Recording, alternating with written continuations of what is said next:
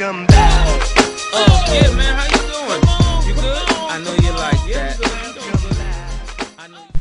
Welcome back, Year 13. Gee, back by popular demand. I didn't realise the first one would be such a hit. Anyway, yeah, welcome back. We're going to continue with this podcast series of biomechanics, hopefully helping you revise some of your knowledge and helping you towards gaining excellence. So, where do we get to? I think we finished off on third class levers. So, moving on from that, a logical progression is to talk about torque. Talk about torque. Gee, that sounds... talk about torque. Right, here we go. Torque, as in T-O-R-Q-U-E. Torque. And all torque is basically a turning force. Don't let anyone try and make it more complicated than that. Torque is just a turning force. Okay? If you want to get into the physics of it, then torque will basically equal the force times distance. Okay? Force times distance equals torque. Okay? So, the greater the force that you apply, then the greater the torque. Okay? So you can think about, I don't know, let's go to the good old garage. Okay? Think about taking a wheel off. Okay? The more torque I apply to a wrench, the more turning force I apply to that wrench, then obviously it's going to turn the bolt or the nut there. So, the greater the force I apply, the greater the torque. Also, the longer the actual force arm, so the longer the wrench, okay, then basically the greater the torque that can be created. That's why lots of these wrenches are rather long. Okay, you don't get short wrenches, you get real long ones. Okay, it's all to do with the length of the lever again. So a turning force, torque. Okay, let's try and put it into a practical application. So golf again. Okay, once again, the greater or the longer that arm, i.e. the longer the club, okay, the greater turning force, the greater torque we can generate. Okay, so once again, go back to that driver in the bag. It's pretty long, therefore it can create a lot of torque, a lot of turning force. Bang. Also, think about rugby. They give you that classic, don't they? The bigger they are, the harder they fall. I don't know why I put on that stupid voice. But yeah, the bigger they are, the harder they fall. And that's the same thing. Because if you tackle someone, say, around the ankles, then you think about, you know, how far that tall person has got to fall. And as they fall on the way down, they are basically creating torque. They're creating a turning force. So they will hit the ground much harder, okay, with a greater force than, say, a short person, like myself. I know you're thinking it, so I thought I'd better say it first. Anyway, torque, okay, a turning force. Let's move on. What should we do now? Oh, rotation. Okay, let's talk about initiating rotation. Okay, so we're looking now at an eccentric force. Okay, an eccentric force. And that's one that's actually applied to an object off-center. Okay, so it's away from the center of gravity. So for example, a ball. Okay, if we apply force to that ball straight on towards the center of gravity, it's going to fly nice and straight. Okay, it's going to be very little kind of turning force. Okay, very little rotation put on there. So to create rotation, all I'm going to do is either go to the top of the ball or to the bottom of the ball. If I hit the ball across the top, I will create top spin. Okay, it will spin around the axes.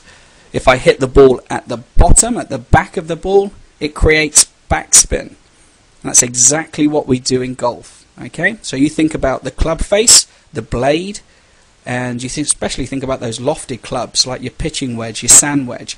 That blade gets underneath the bottom of the ball. We swing, we cut underneath the ball, and we initiate that force, that eccentric force. And that causes rotation.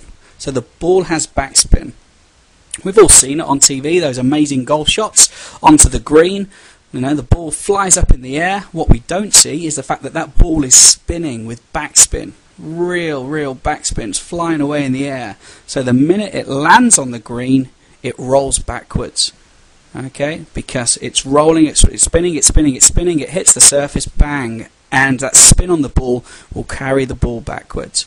And it looks really impressive when you see it done properly. Come and watch my golf. Not. Anyway, moving on. Okay, so we've got that kind of rotation. How do we control rotation? Okay, how do we actually control rotation? Well, we can obviously try and stop it. Okay, so we apply a force in the opposite direction to counteract it. Also, let's talk about ourselves over-rotating. Okay, everyone must have done it when you've walked over, say, a curb and you feel like you're going to fall over. The arms come out, you do the old ducky kind of arm waving kind of action, okay, to bring yourself back up. Okay, you've seen it. People get to the edge, they do the whoa, whoa, whoa, whoa, whoa. They kind of move those arms backwards. Okay, so we try and counteract the rotating force. Okay, not difficult and not hard. If we make our base of support wider, just like in golf, when we're teeing off, we don't tee off with our feet close together and then swing that club, because the rotation would actually take us out of our base of support and we would fall over. Okay, think about some of your initial clips that you've videoed of your golf swing. Lots of you over rotate once you've done your follow through. Okay, golfers, what we're looking at doing, a nice wide base, shoulder width apart. Okay, that's our kind of stance when we approach the ball. So when we swing, we can accommodate that movement within the base of support. If we can accommodate movement within the base of support, we stay stable, we stay upright. The minute our center of gravity falls outside, if we take our line of gravity outside our base of support, then that's when we fall over. Okay, so pretty easy going there. That's how we counteract it. Let's move on now to a bit of force summation. I love force summation. Well, don't love it. I sound like I'm getting really excited. But force summation, okay? Force summation is what makes good athletes even better.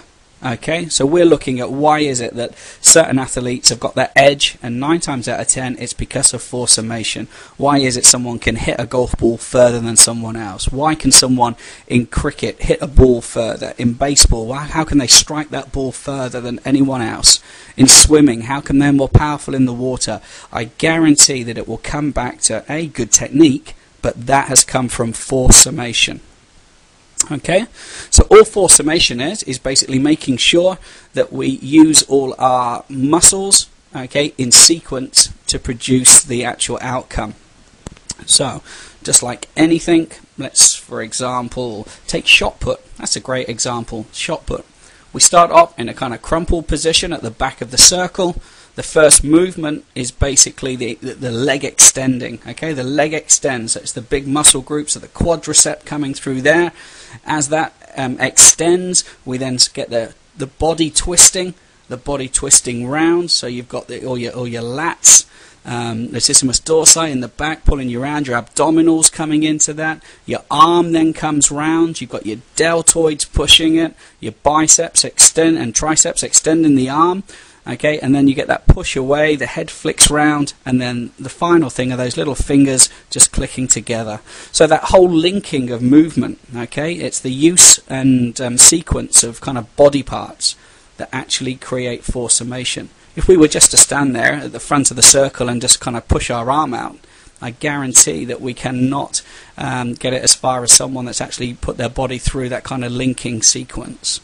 Can you visualize that? As I'm talking to you, I'm actually doing the shot put. Well, kind of sat here in a chair anyway. So, you know, have a go at doing that. Have a go at just kind of thinking about how that shot putter works. Now we come back to golf. Okay, let's think about golf. It's exactly the same. Exactly the same. Okay, so I've got my swing going on. It links, okay? So we take it back. We're stood there in our stance. We take the club up. So we're in that wind-up position, and then we release it. Okay, so the arms come down. Okay, we're extending those arms with the club, and then the body twists and turns. The hips comes round.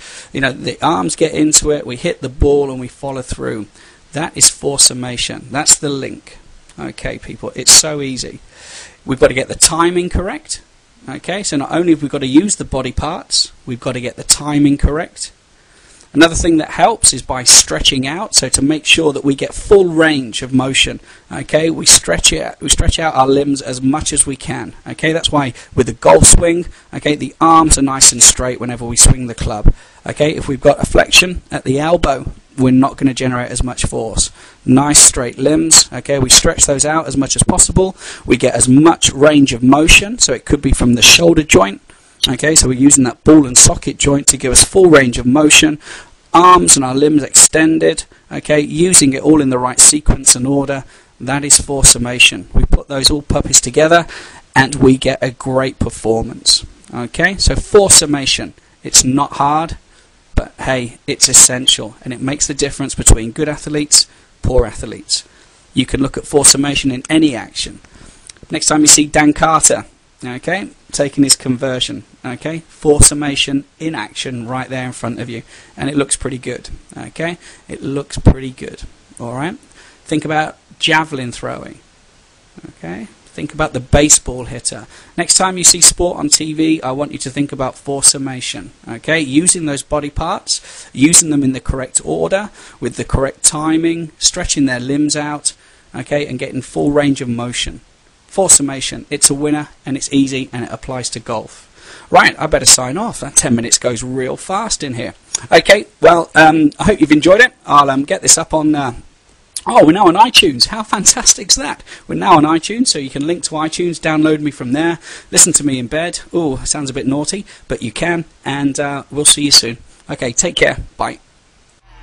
You know you like that. Come on. You know you like